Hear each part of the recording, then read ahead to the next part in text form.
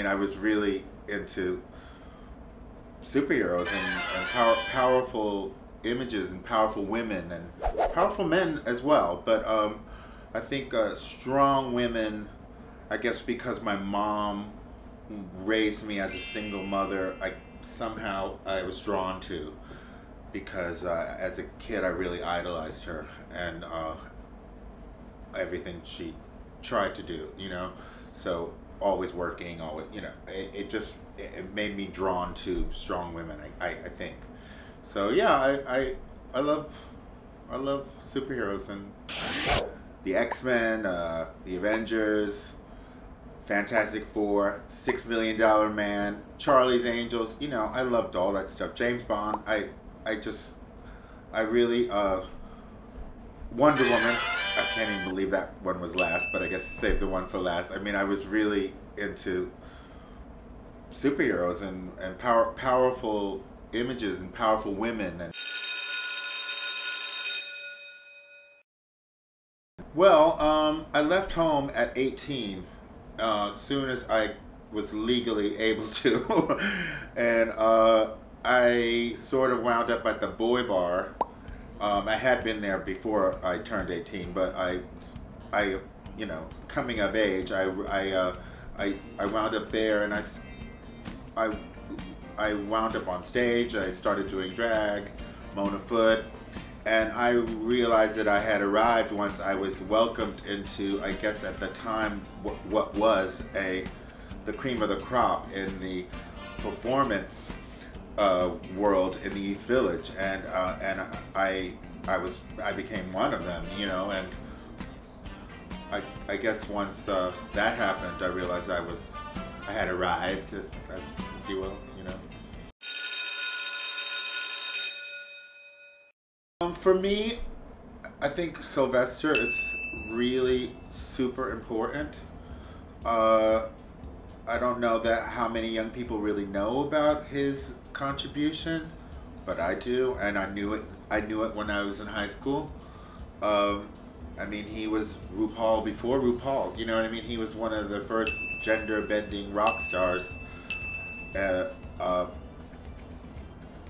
ever. Really. I mean, I guess there was Little Richard too, but his talent was undeniable. It's the strength of his voice, and the soul, his spirit was just really strong, and the balls to do what he did at that time was kind of unheard of, you know, in such a visible way.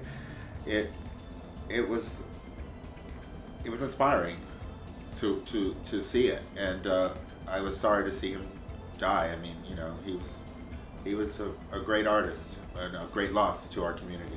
Grace Jones, as I said, I mean, what can you say about her? I've seen her perform so many times, and I know practically every song she's ever recorded. I have dressed up as her. I live for this woman. I mean, just again, a gender bender. I mean, I guess she's a straight woman, but like the androgynous look. I remember the first time I was walking through Brooklyn with my mom, and we saw this record store in downtown Brooklyn, and I saw the nightclubbing cover, and I was like, Mommy, what is that? She told me, and I never forgot her, and I researched her as you used to do back then. I don't know if kids do that now, but I got all the records, I learned everything about her, and, you know, I worshipped her. For me, Thierry Mugler, was, and I guess to this day still is, a great influence to me.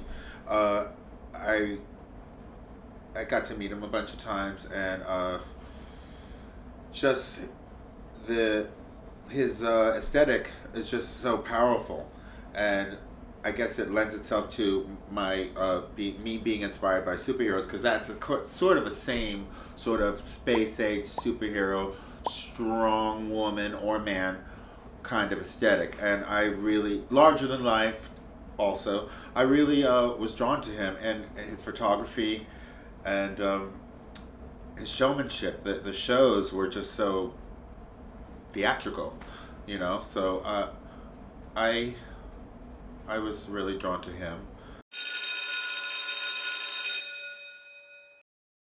Movies. Sunset Boulevard.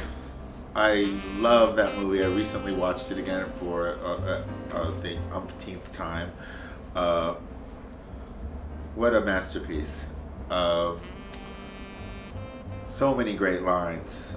Every kid should see this film.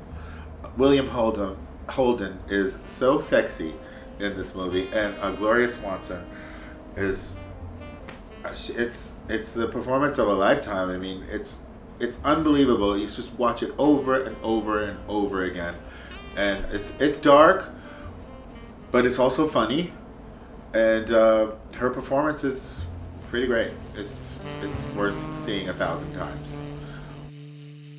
Paris is Burning.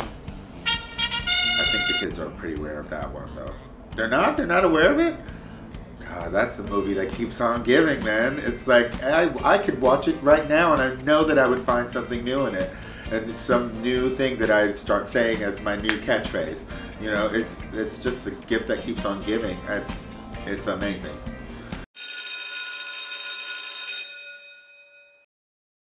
I think if he were still alive,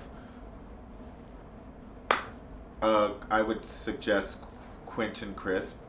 I would have loved to have interviewed him myself.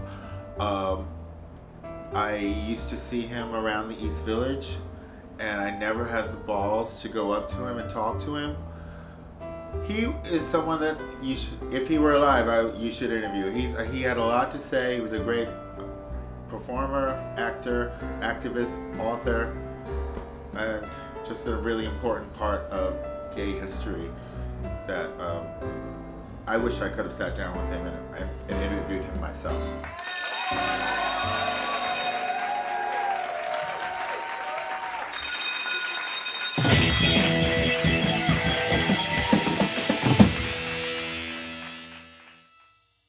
Sound of Music spun my little head around as a kid because I got in free because I went with my aunt who's a nun. So, oh, you get in free.